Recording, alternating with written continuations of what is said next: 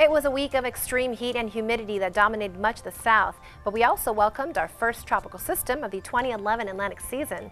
Hi, I'm AccuWeather.com's Mary Yoon with a look at the weather events that took place this week. Arlene developed Tuesday evening in the western Gulf of Mexico. The center of the storm at its birth had maximum sustained winds of over 40 miles per hour. Over a 48-hour period, it brought heavy rains to parts of Mexico and soaked extreme South Texas like Brownsville. Arlene weakened to a remnant tropical rainstorm Friday as it moved inland over the Sierra Madre Oriental Mountains. But many residents across Texas, Oklahoma, and even up to Kansas roasted under miserable heat. Dallas and Houston witnessed temperatures in the 90s with high humidity, but the heat extended all the way into the northern plains late week. Places like Milwaukee and Minneapolis approached 90s Friday. Meanwhile, the Las Conchas wildfire in northern New Mexico shut down the Los Alamos National Laboratory earlier in the week as fire crews managed to keep the flames at bay.